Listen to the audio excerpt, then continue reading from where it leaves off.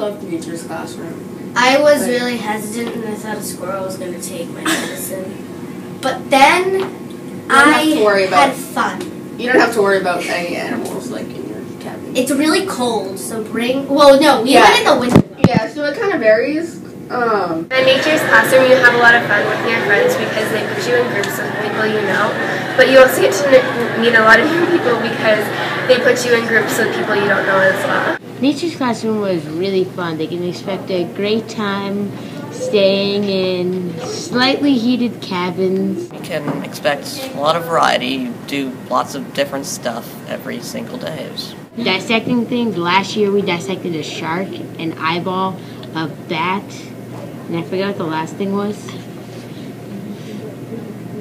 There's also stuff like building a bridge is one of the things you have to do.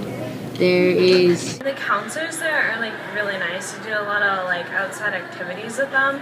I know like... is this thing where one person at your table has to do ORC, which is kind of like collecting all the food that wasn't used and putting it in a composting sort of. And I thought it was going to be boring, and then I had fun because I forced myself to go. That's not very encouraging. I don't know. Yeah. sort of. And then the counselors and the waiters from each table do this weird dance singing ooh, ah, or for, say ooh, ah, or for.